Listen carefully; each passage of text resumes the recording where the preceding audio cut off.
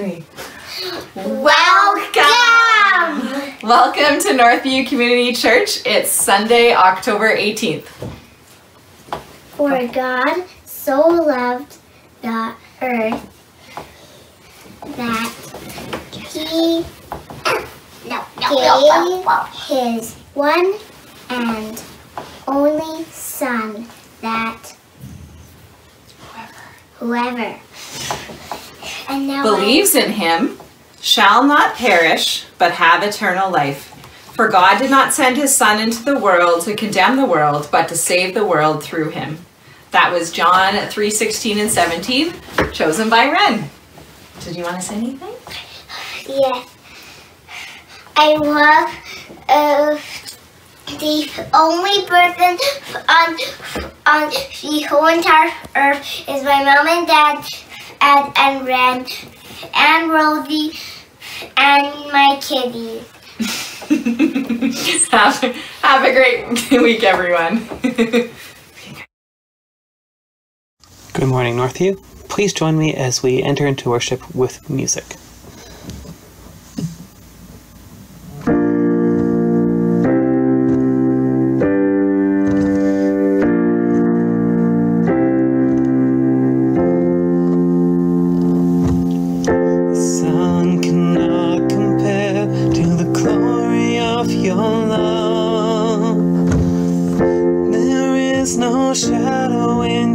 Presence. No mortal man would dare to stand before your throne, before the Holy One of heaven. It's only by your blood, and it's only through your mercy, Lord, I come.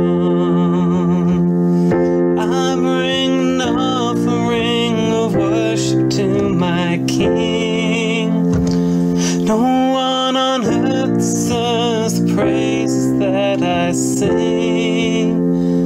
Jesus, may you receive the honor that you're due.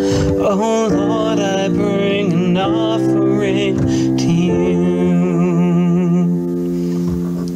The sun cannot compare to the glory of your love. There is no shadow in your presence. No mortal man would dare to stand before your throne, before the Holy One of heaven. And it's only by your blood, and it's only through your mercy, Lord, I come. I bring an offering of worship to my King. No one on earth deserves the praises that I sing. Jesus, may you receive the honor that you're due. Oh Lord, I bring an offering to you. Oh Lord, I bring an offering to you.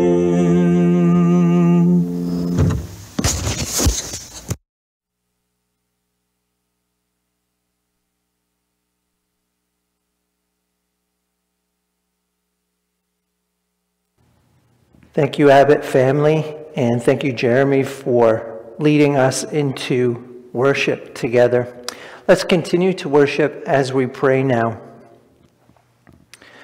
Heavenly Father, we are thankful for this day. We are thankful for the community that is both scattered and gathered.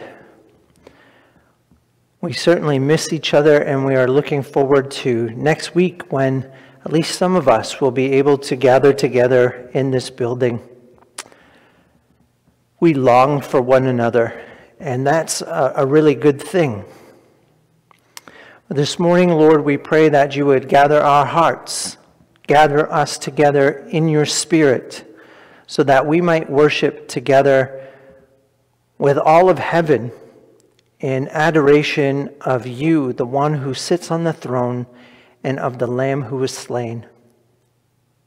We are grateful for all that you have done and all that you have provided for us. Everything is a good gift that comes from you. So we bless your name this morning, Lord, and we pray that you would receive our worship as worthy and acceptable to you. Lord, we, in that same vein, desire to give of our tithes and our offerings, recognizing that we give back a portion of what it is that you have given to us.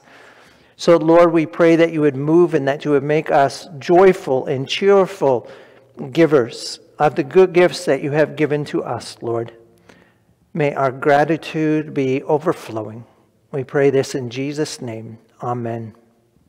Well, my friends, as we have just prayed, we want to give you an opportunity to worship in this way in the giving of your tithes and your offerings. And on your screen is a slide which has all the various options of giving that you could be using here at Northview. You can go to our website, to the giving page online there, or you can download and use the Tithely app. We have an e-transfer option. Just send an email to giving@northview.sk.ca, or you can fill out the pre-authorized debit form. You can always mail in a check, or you can contact the church office and we can arrange to pick up a cash donation. So again, we just want to stress how grateful we are to you at this time for your faithful giving, the way that has enabled us to meet our ministry commitments for this year, to care for each other as a community, as well as to express concern and the love of Christ to those in our neighborhoods. So thank you. We really do appreciate that. We have a few announcements, and our first announcement is again an announcement just talking about how things are going to function next week when we open. So here's me. Hi Northview, Pastor David here. I am really excited to announce that we are reopening for in-person worship on Sunday, October the 25th at 10:30 a.m., our regular service time. And we are so excited and can't wait to see you in person. There's some stuff that you need to know. So prior to the service, what we need you to do is to register. We can only have 85 people at a time come into the church. That includes anybody who's leading. So we need you to go to our Northview website, northview.sk.ca, and pre-register during the week leading up to that service and every week that you are going to be attending after that. We are going to have 75 pre-registration spots open, and we want to leave 10 open for people within our community who might walk in and hadn't had time to pre-register. Also, if you're not comfortable using the internet to register, you can call the church office and we will get you registered that way. So just give us a call here at the church and we'll get you set up. Don't worry. When you come, aim to arrive at 10:15. That's when our doors will open. And then when you come in, we would ask that you would be wearing your mask as you come in. Masks are mandatory and they should be kept on throughout the entire time that you're here until you exit from the building again. You'll notice when you get here that the doors are marked both enter and exit only. We would ask you that you would obey those signs, that you would only come through the door to enter through the entrance door, and that you would exit the building through the exit door. And that's both on the doors to the outside and the doors to the sanctuary. That just helps us with having a flow of movement that avoids people coming into contact with each other.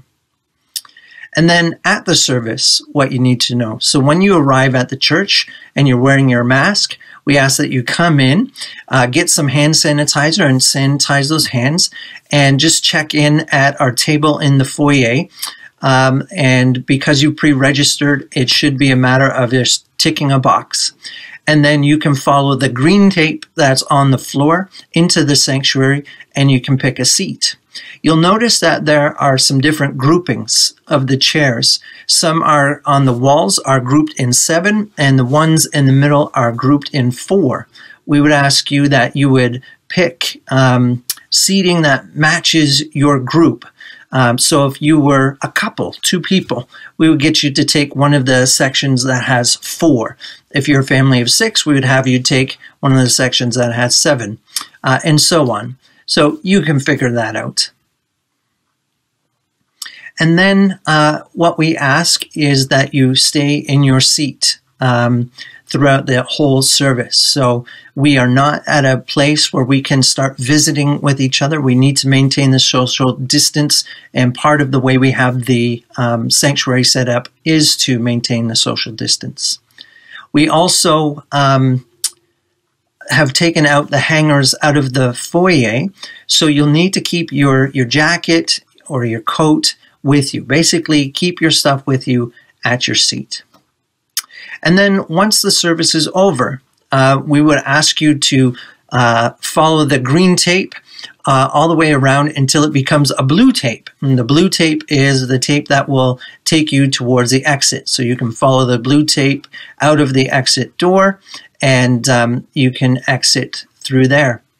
Again, because we want to limit contact of things, we won't be taking up an offering. We will continue to have an offering segment in our worship service, but we continue to ask you to be giving through one of our online options like Tithely, or through the e-transfer or the pre-authorized debit.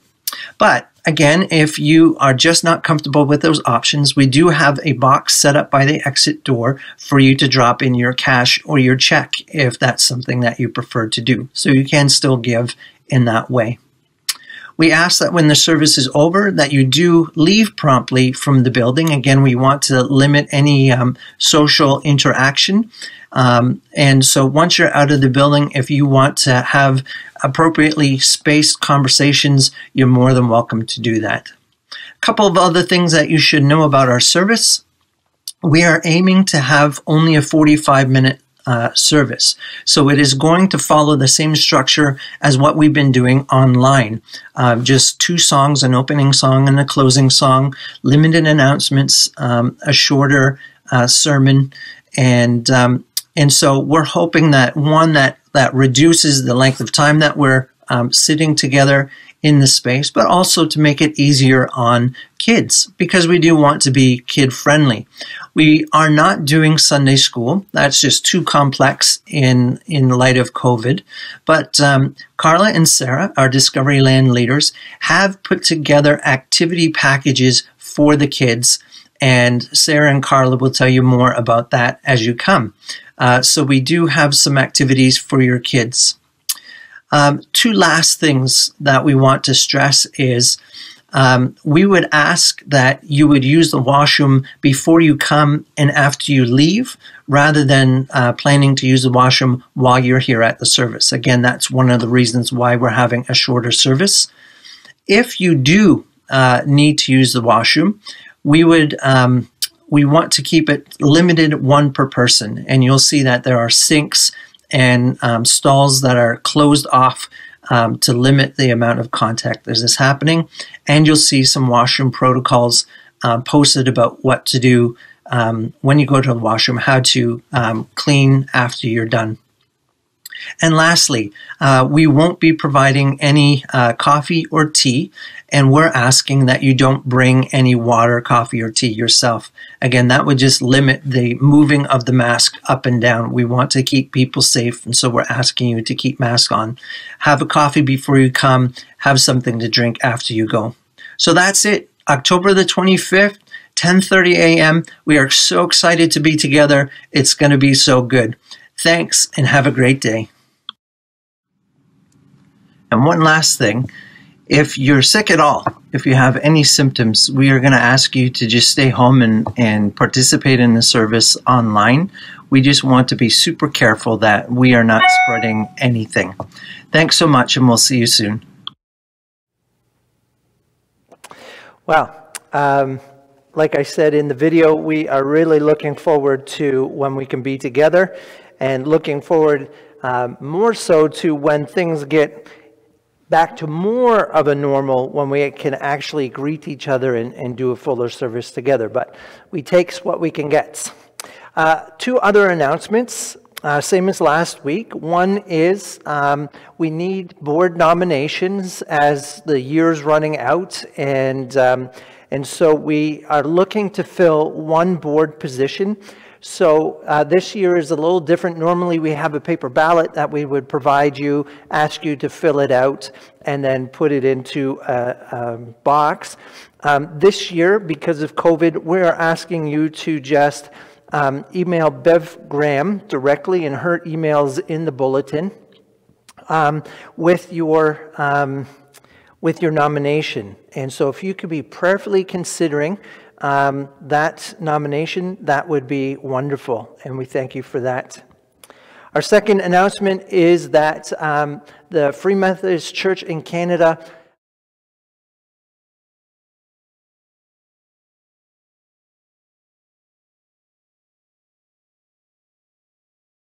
we want to invite you, particularly if you are in leadership here at Northview, if you're on the board, if you're on the staff, or if you are part of the leadership group or have an interest in leadership at Northview, that you would let us know through the church office that you would like to participate in that free retreat. It's over 2 days, next Saturday and next Sunday from 2 to 4.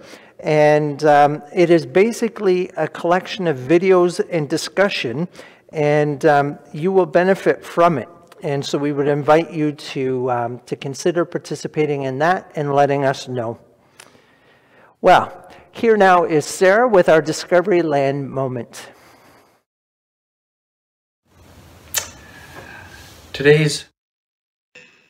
Good morning. My name's Sarah, and this is our weekly Children's Time.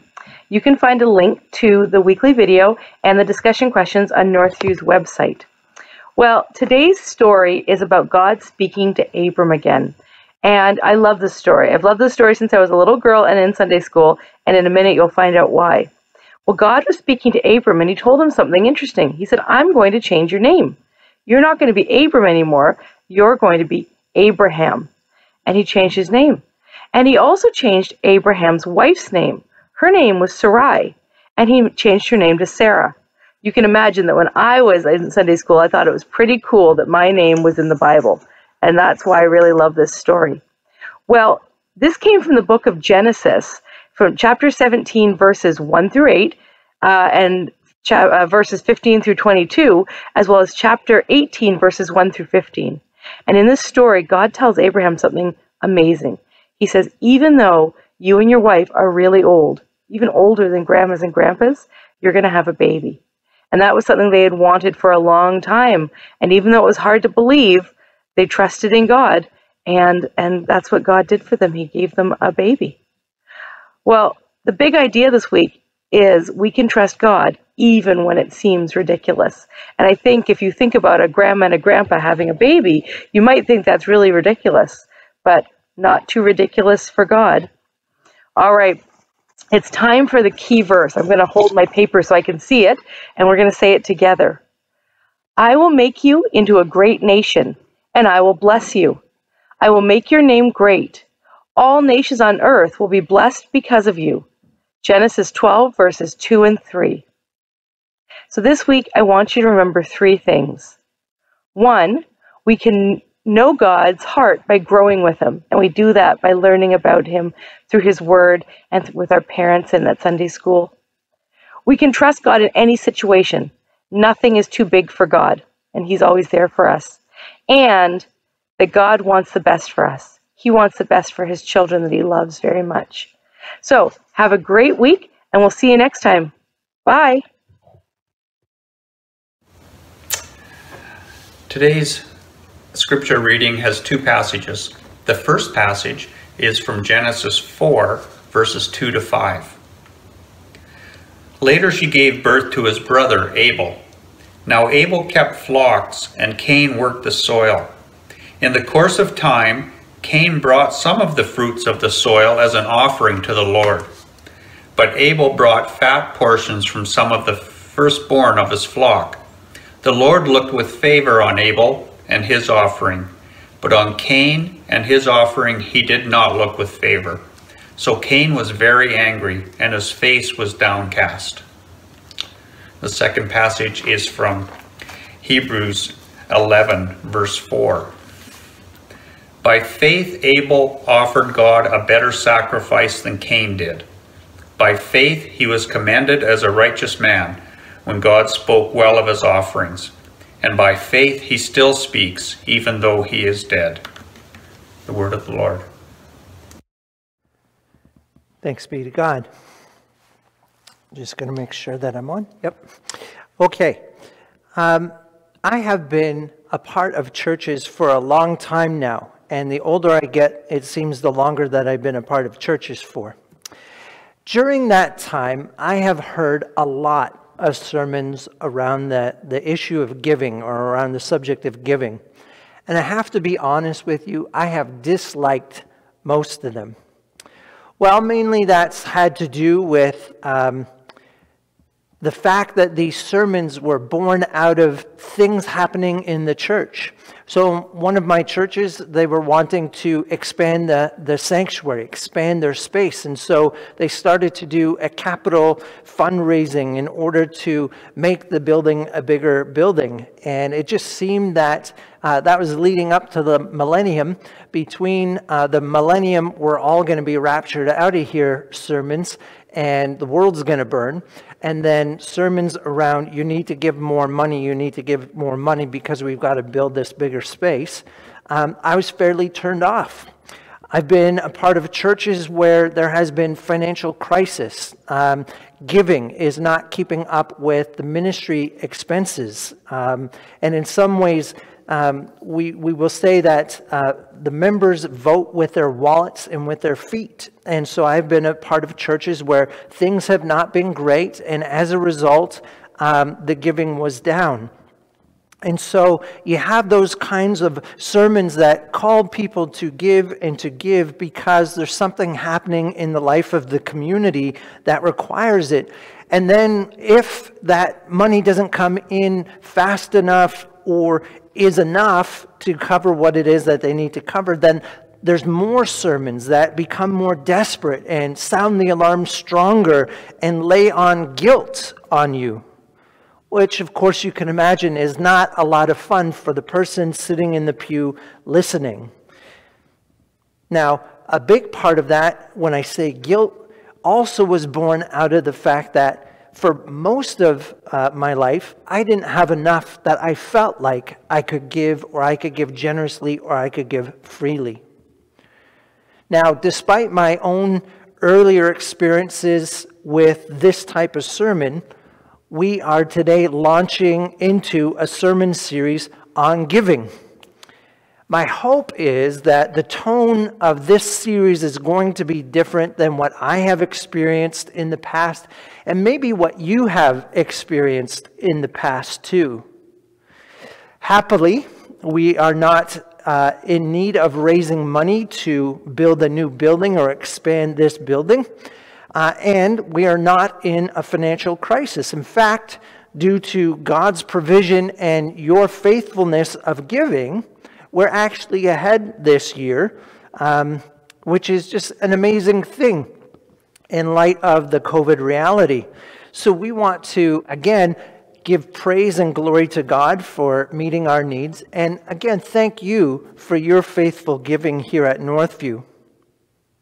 So if we're not in trouble, then why are we having a series on giving? Well, one of the things that really stuck with me as I listened to those sermons, and they're not bad sermons, they're good sermons, was that the reality is Jesus spoke more about money than he talked about heaven and hell. Let me say that again. Jesus talked more about money than he talked about heaven or hell. And what that means for us is that this is a topic that we cannot ignore. If we care about discipleship, and we do here at Northview, it's one of our core values, we've just spent the last year talking about discipleship, then the reality is that we have to think about giving as a part of our life of obedience. Now, let me just start off by sharing with you that I remember the fear around giving.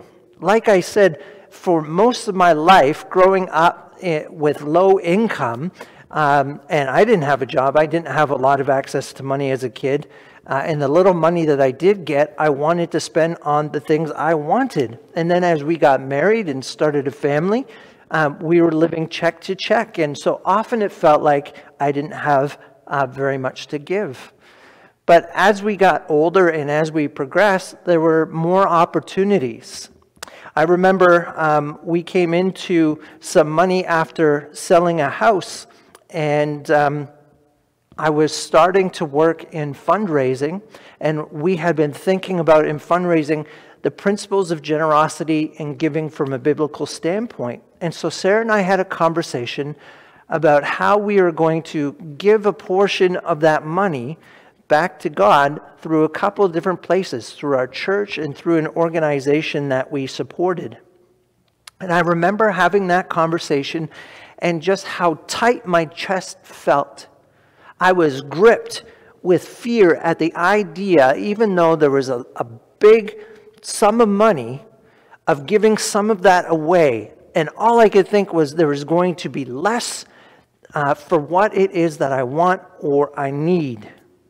So I recognize that fear is a big part of money in our day-to-day lives.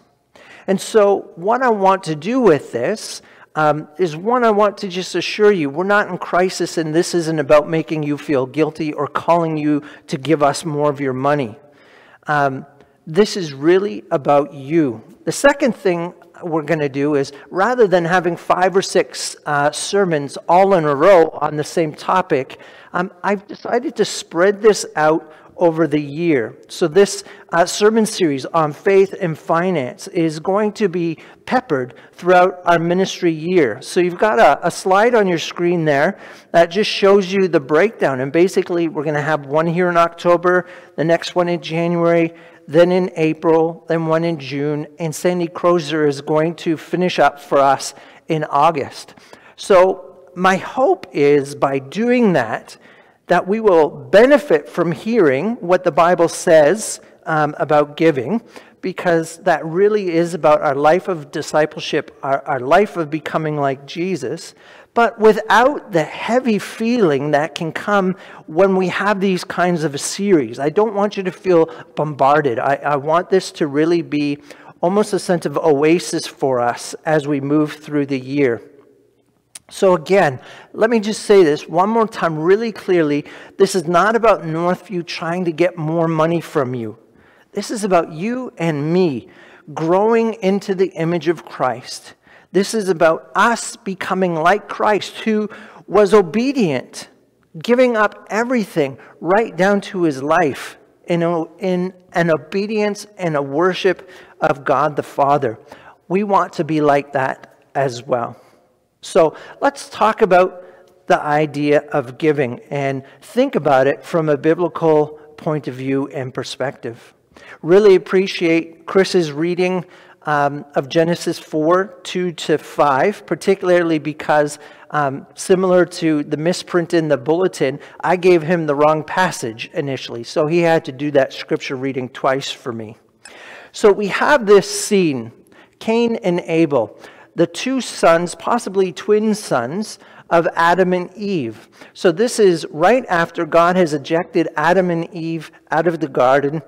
Obviously, they're grown because they're farming and they are herding livestock.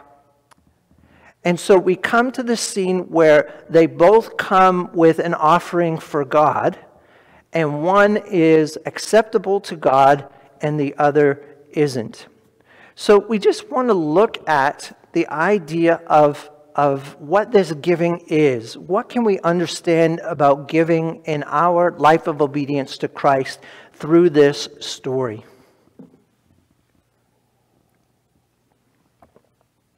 The first thing I think that we have to notice is that this is a responsive act.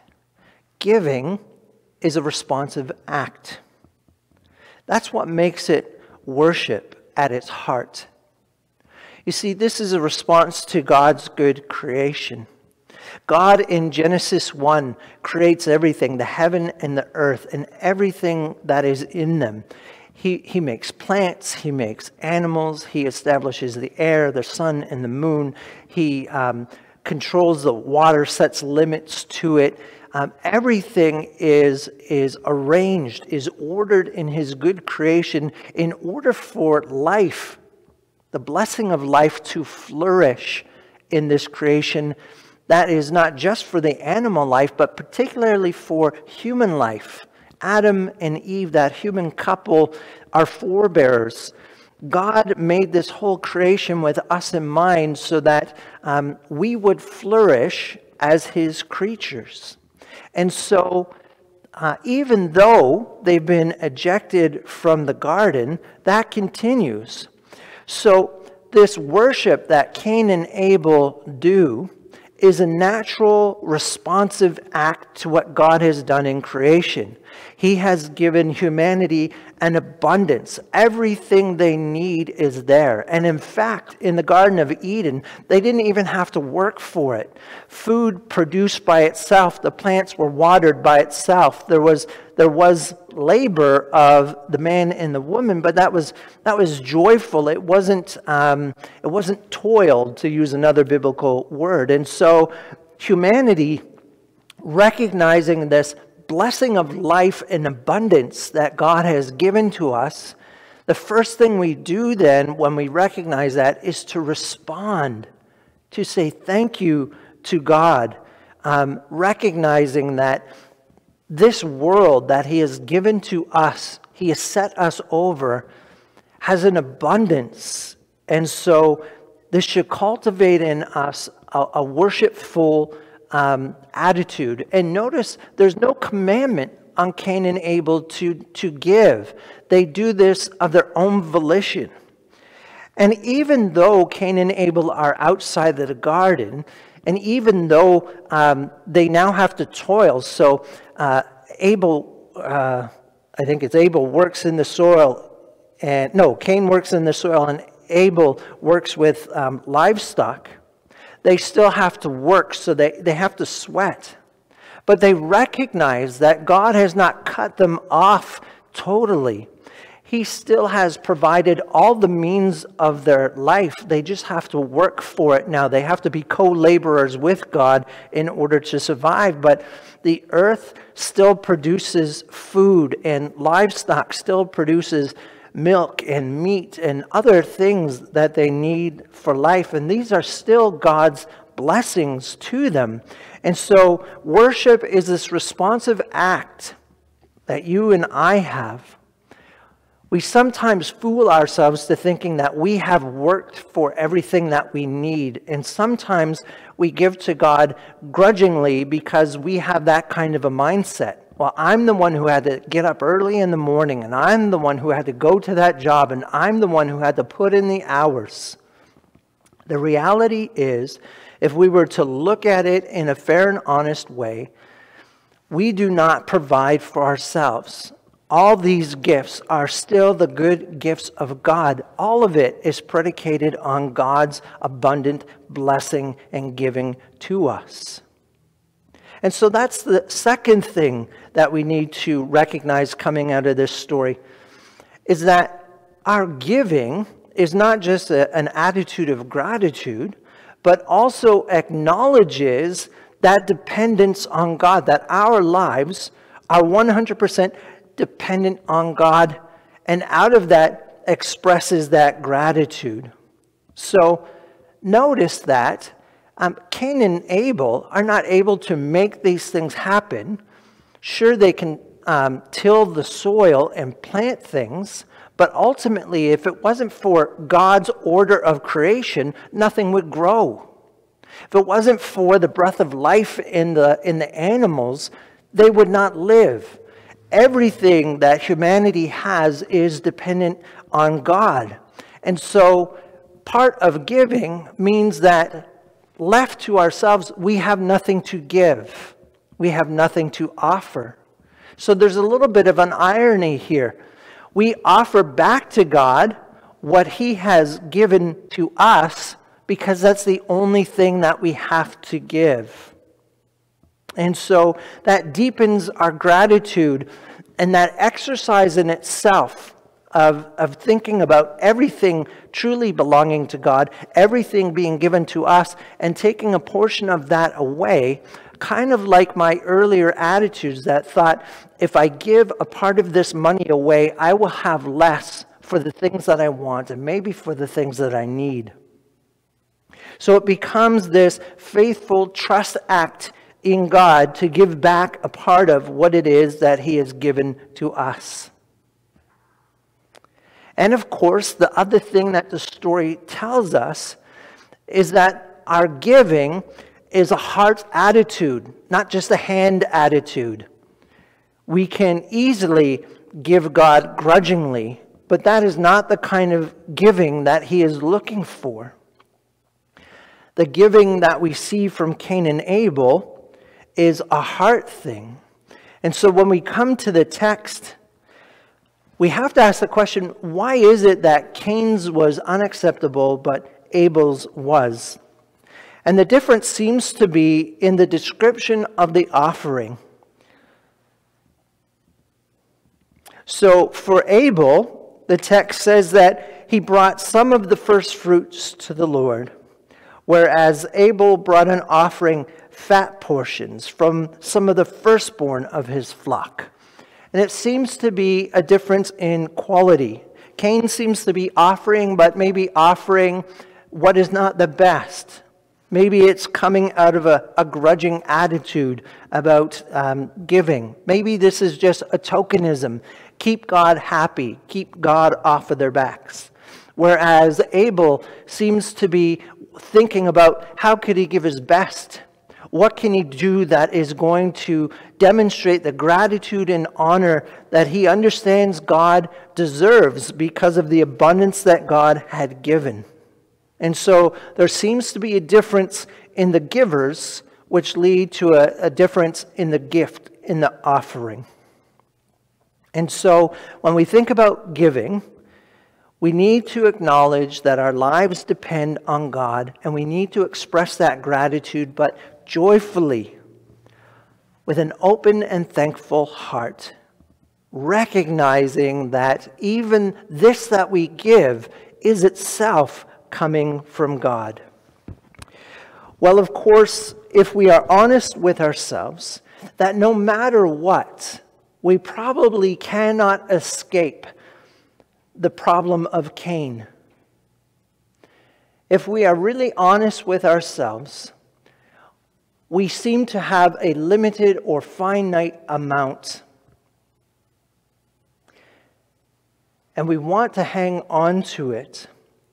And so often when we give, we do it with some measure of a double heart, both a desire to give and a desire not to give. That was Cain's problem.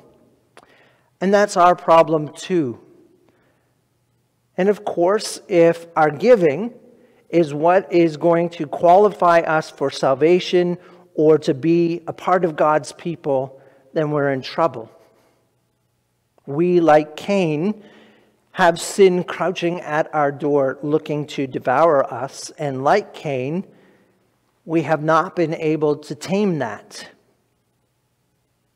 But here's the good news of the gospel, particularly when we are thinking about the issue of giving. That Christ has taken our place as giver and as offering. Christ has offered on our behalf an acceptable offering to God. As I said earlier, in Christ's life and death, he has been obedient to God, offering everything. The first fruits, the choicest, fattest, that is what he has done when he has laid down his life. And so we continue to give joyfully and of our best as Christians, but now without the fear of condemnation, because it's not our offering to God that God is considering. No, Christ has stood in our place, in the place of humanity, and he has given the acceptable offering to God on our behalf. And so now, by faith, as it says in Hebrews 11, we too offer our offering in Christ. And so our offering is offered by Christ as our high priest. And because of his offering, our offering is acceptable.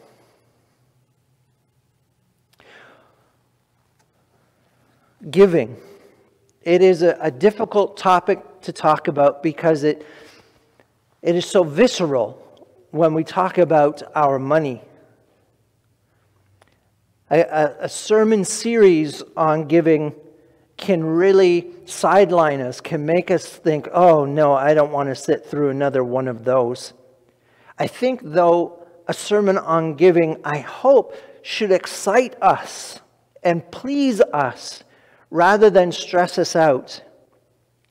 Because what this should be is simply a reminder that God, our Father, has given us all things in Christ Jesus. And because of that, our true heartfelt response should be gratitude. That is simply faithfully saying thank you to the one who has given all for us. Well, let's pray.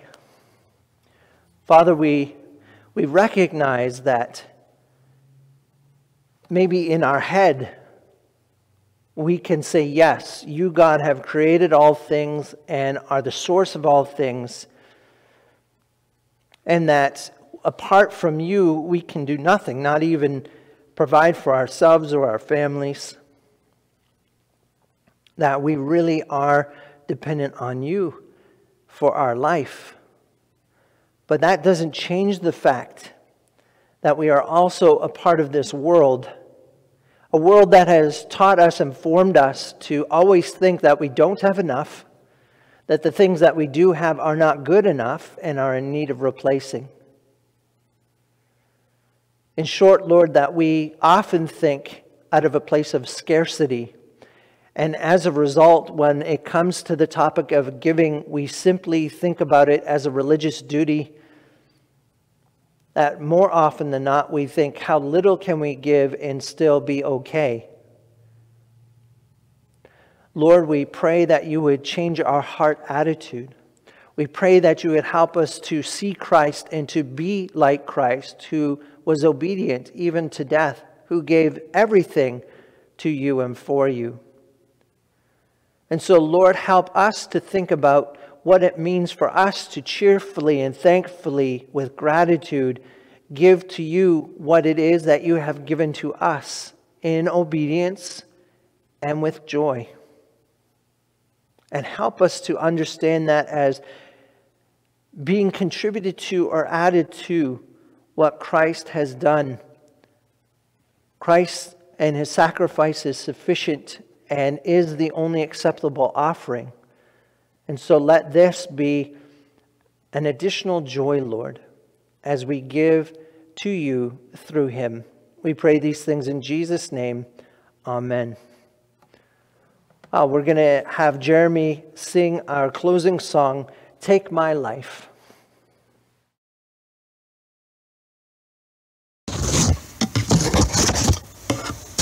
Congregation, please join me in a song of response.